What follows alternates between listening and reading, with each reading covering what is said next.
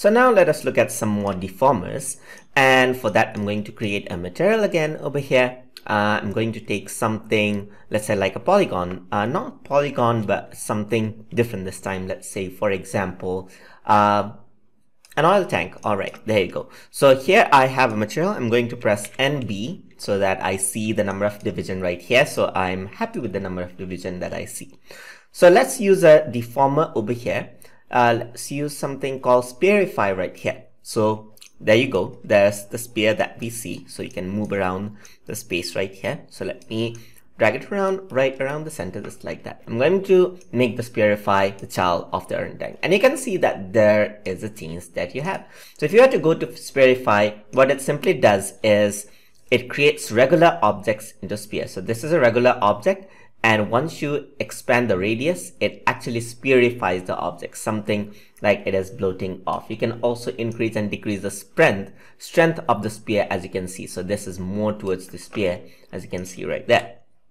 Let's just try that out with a different object itself here as well, something like a cone, for example. Let's use Sphearify. So I'm going to go over here and use Sphearify. Let me make it a child of it. And you can see that the Sphearify actually works. Let me decrease the strength, increase the strength. There is the Sphearify. So what it simply does is it makes everything into a sphere. So gives it something like a morph object and so forth. So if you were to increase the height objective and so forth, you can see that the Sphearify works even better. So if I were to decrease the size, you can see that now the Sphearify works even better. Something like a morph object. So that's one of the things that you can do right here.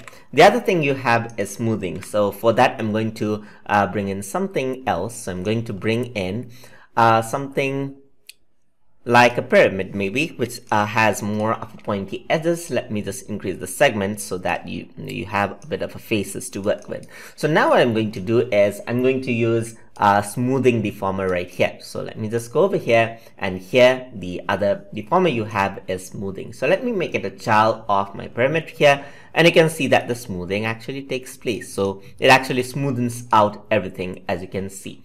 So now once I go into the smoothing, you can see that you can increase and decrease the strength. So it actually, what it does is it smoothens out any geometry that you have. So it's smooth, it's relax as well. So if I were to go with the relax, it gives a different object. Stretch is a different object, as you can see right here. So let me just go back and go to smooth. So if I were to increase the smoothness, stiffness, you can arrange out how sharp it is. You can also keep the displacements and you can also increase the iterations. As you can see that you can really work around with the smooth, just like that.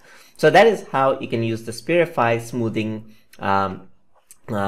deformers. So let's look at the third one, and that is Bevel. So let me just remove the smoothing right here. So I got my default object. I'm going to go over here, and now I'm going to select the Bevel object. So I'm going to go over here. Let's see, there's the Bevel, and Bevel is located right over here. So let me just go over here, keep the Bevel in the pyramid, and now you can see that there's a bit of a smoothness going around at the edges. So without the bevel, you can see that everything is sharp, and once you turn on the bevel, you can see that everything becomes smooth. So you're going to create something like a wood texture. You can actually do this. So once you go on into the bevel, and you can see that you can work around with the threshold of the angles, and you can see that bevel can be applied to all of the faces, just like that. If you want such an effect, but if I were to increase the angle threshold, you can see that the bevel works automatically. Once you increase and decrease the offset, you can see that the bevel actually works around to create a smooth type of edge. So you can decrease, and